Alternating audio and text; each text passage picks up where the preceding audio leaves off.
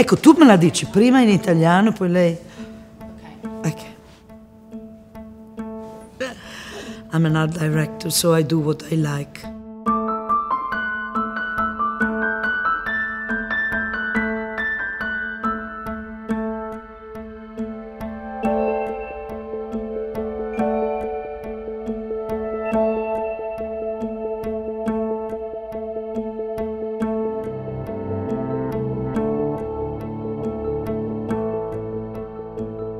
In few words, Italian style, a sense of elegance, a sense of also modernity, and some crazy stuff, because in Italy we are, I would say, curious, and we like to research and try to find something new.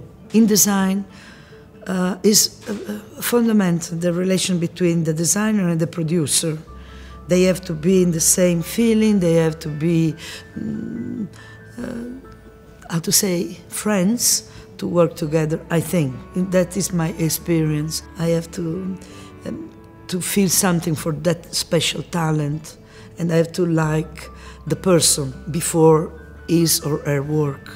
The future is something that nobody knows, but you know, I'm working since many years with some of our designers.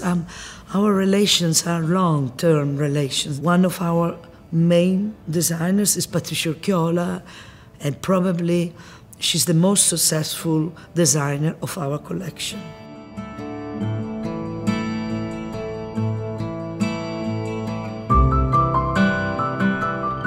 The company was established in 1952 by my parents.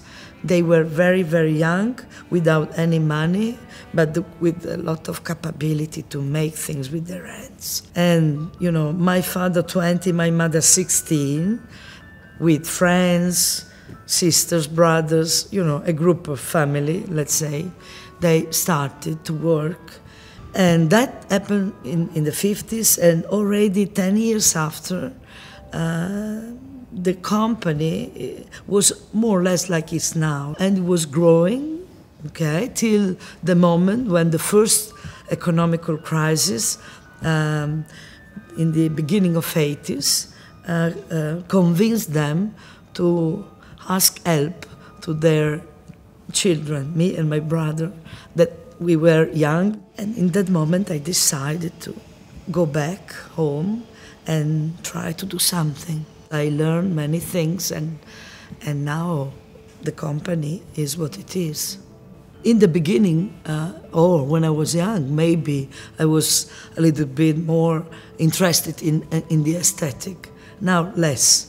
An interesting object basically has to be also something new. If I see a project that is only function, okay, could be very banal, but if there is a reason inside the project to be innovative in a way, for the aesthetic side, comfort side, you know, comfort is something that is changing so much. I love many of the things that we do, so I'm not one favorite, but if I have to say when I'm happy and proud, is when we realize something that was impossible to realize in theory, and we have done. Advice to a young designer, to make something that is absolutely personal, with a touch that has to come from inside.